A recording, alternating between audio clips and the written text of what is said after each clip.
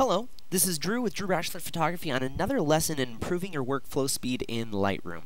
Today I'm going to be talking about camera-specific default settings. So what this means is when I import a photo into Lightroom, I can apply these specific settings to different images taken at different ISOs. So the main thing that I'm looking at is noise reduction. I want to apply a different amount of noise reduction from 100 ISO to 1600 ISO to 3200 ISO. So what I've done is I went ahead and took 23 photos of this Starbucks coffee cup here at 1/3 stop increments on the ISO. So from 100 ISO all the way up to 25,600 ISO.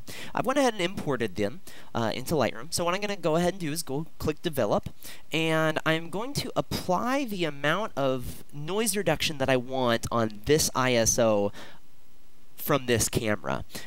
So right here I have 100 ISO, so I'm not going to apply any noise reduction. I'm going to go ahead and go up to 1600 ISO. So I've set my amount of noise reduction that I want. After you've gone through every setting on your camera that you want to have adjusted and put as a default in Lightroom, what you're going to do is you're going to start on the first one. You're going to go up here to Develop and then Set Default Settings.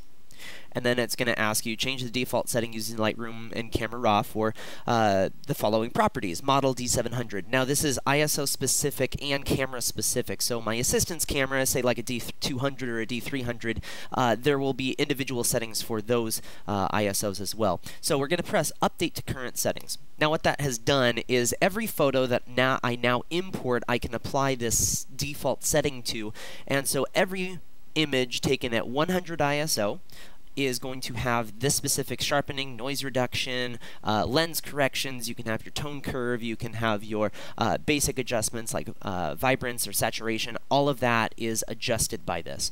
So then you're going to go through and do every single one. So you're going to go Set Default Settings, Update to Current Settings.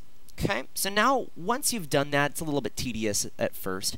I'm going to go over to some eBay photos. So now, once I've imported photos, I'm going to go press Control A or Select All, and then I'm going to press Control Shift R. Now, what that does is it resets all of the photos to the default settings.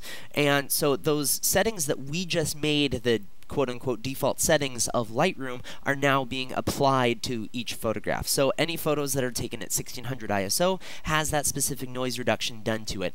Photos at 100 ISO has the amount of sharpening that you want, vibrance, everything like that. So this is one way of speeding up your workflow in Lightroom. If you have any questions, feel free to comment or send me an email.